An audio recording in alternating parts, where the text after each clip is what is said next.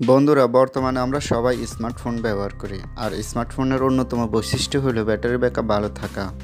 কিন্তু সেই ব্যাটারি ভালো থাকা সত্ত্বেও আমাদের ফোনে তেমন একটা ভালো চার্জ থাকে না।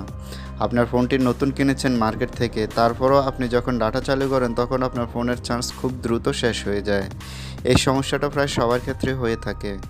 এমনি আপনার ফোনটি ভালো চার্জ থাকে, কিন্তু যখনই ডাটা চালু করেন তখনই আপনার ফোনের চার্জ খুব তাড়াতাড়ি শেষ হয়ে যায়। আপনার ব্যাটারি ব্যাকআপ কতটুকু ভালো থাকবে সেটা ডিপেন্ড করে আপনার ফোনে থাকা সব অ্যাপ্লিকেশনগুলির উপরে।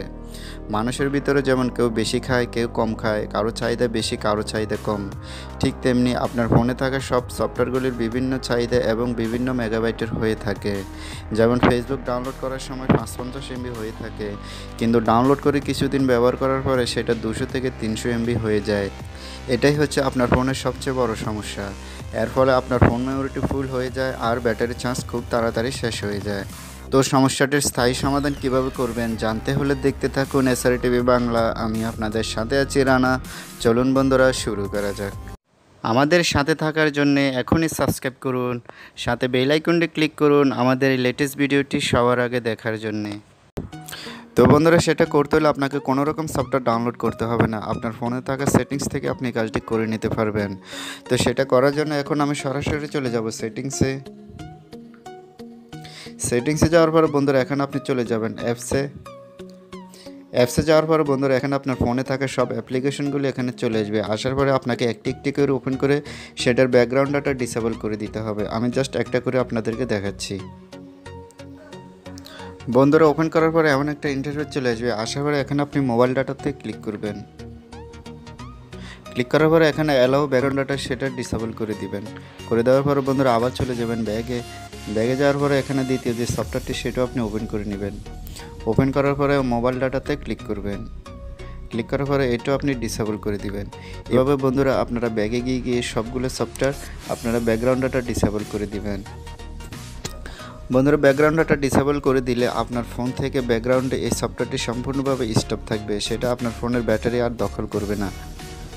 বন্ধুরা, ব্যাকগ্রাউন্ড ডাটা ডিসেবল করে দিলে আরও একটি সুবিধা পাবেন। আপনার ফোন থেকে ব্যাকগ্রাউন্ডের ডাটাও কেটে নেবে না আর আপনার ফোনের ব্যাটারিও কেটে নেবে না। ফলে আপনার ফোনের ব্যাটারিটি খুব ভালো একটা স্ট্যান্ডে চলে যাবে। তো বন্ধুরা, এভাবে আপনারা সবগুলি সফটওয়্যার ব্যাকগ্রাউন্ড ডাটা ডিসেবল করে দিবেন।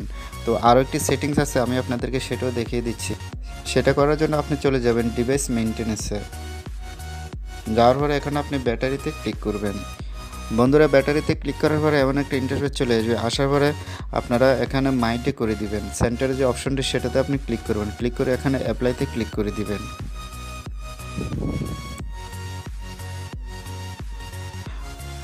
বন্ধুরা, ক্লিক করার পরে এখানে দেখুন আগে আপনার ব্যাটারির লাইফ টাইম ছিল 6 ঘন্টা 42 মিনিট। এখন আপনি যখন মাইন্ডে করে দিলেন, করে দেওয়ার পরে সেটা হয়ে গেছে 8 ঘন্টা 2 মিনিট।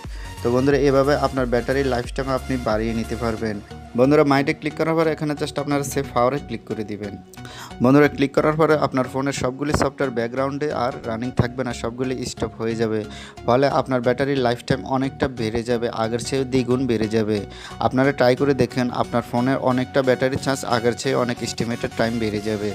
তো বন্ধুরা, আরও একটি কথা আপনাদেরকে বলে রাখি, আপনারা যখন মার্কেট থেকে একটি ফোন কিনবেন তখন অবশ্যই আপনারা 3000 mAh ব্যাটারির নিচে আপনারা কখনো কিনবেন না। মোটামুটি আপনার জন্য ভালো ব্যাকআপ দিতে পারে 3000 mAh একটি ব্যাটারি। এর নিচে যত ব্যাটারিগুলো সেগুলো কিন্তু আপনাকে তেমন একটা ভালো চার্জ দিতে পারবে না।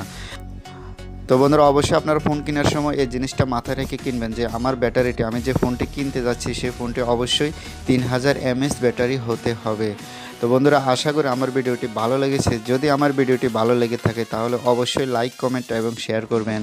আর আপনি যদি আমার চ্যানেলে নতুন হয়ে থাকেন তাহলে অবশ্যই সাবস্ক্রাইব করে আমার সাথে থাকবেন। আজকে এতটুকু পর্যন্ত বন্ধুরা, দেখা হবে পরবর্তীতে আরও ভালো কোনো ভিডিও নিয়ে। সেই পর্যন্ত ভালো থাকুন, সুস্থ থাকুন, এই শুভকামনায় আজকের মতো আল্লাহ হাফিজ।